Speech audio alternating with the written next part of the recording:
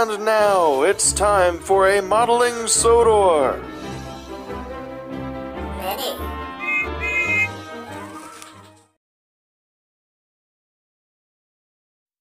Hi guys, before we get started, I want to give a shout out to this awesome channel. Be sure to check out the channel and the link below. Alright, let's take a look at my custom Trackmaster Paxton. Now the first thing that you'll notice is that I gave him side rods. And I'll be honest, I love doing this feature to the diesels. It looks so much better. I also used some black paint to go back over the edges where I trimmed where the plastic was still showing. On the front, I painted his coupling hook black here. Adds a little bit more life to the model. Then on the other side, you'll see that front part that I painted black there. It's a little bit better than the green they originally had. Here's the other side, which is basically the same. And then on the back of the model, I even painted the buffer beam orange, just like it is on the actual model. Finally, here's the bottom of the locomotive. You'll see that the side rods bear look at side rods there, and where I painted the top of that bottom piece black. That way it just blends in a little bit better.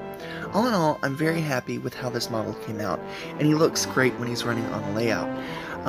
These are just small things that I did to this engine, but it makes a really good Trackmaster model even better. To be honest, this Paxton was probably one of the best models in the Trackmaster 2 range, but with these just small updates, in my opinion, it's just made it 10 times better. But anyway, I hope you've enjoyed this small look at my custom Trackmaster Paxton. Let me know what you think in the comments below, and let me know which custom I should try next. And I'll see you guys again real soon. Bye for now.